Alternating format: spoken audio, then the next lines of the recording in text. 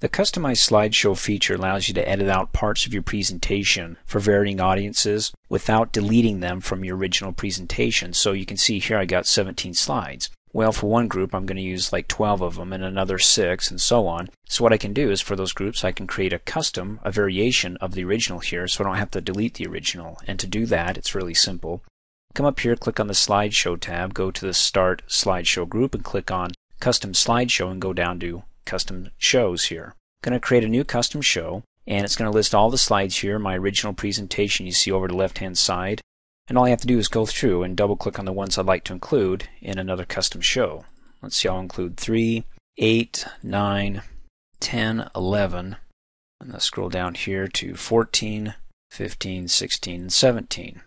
And then for my group that I'm going to give this presentation to, or this custom show, will be, and then click OK, and it's right there. So when I'm finished, all I have to do is close out, and when I'm ready and I'm at the Art Lovers group and I'm wanting to give a presentation here, not on all the slides here but on the custom show, again come to the Slideshow tab, go to the Custom Slideshow, click on the drop down arrow, and there it is, Art Lovers group. Click on it, it opens it up, it only shows those slides that we customized.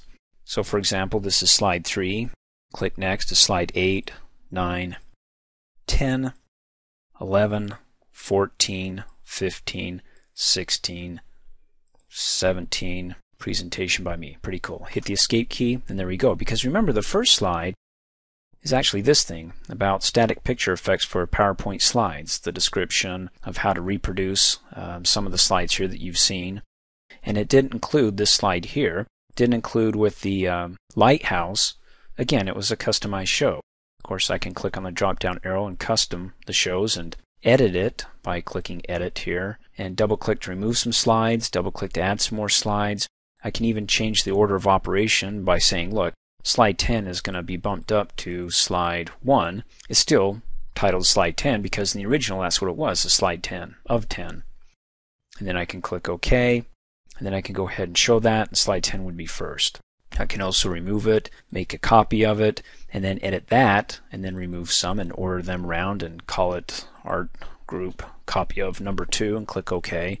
And I can just have a lot of fun with this. The whole point being is that you don't destroy your original, but your original is packing around heat, or in this case, custom shows.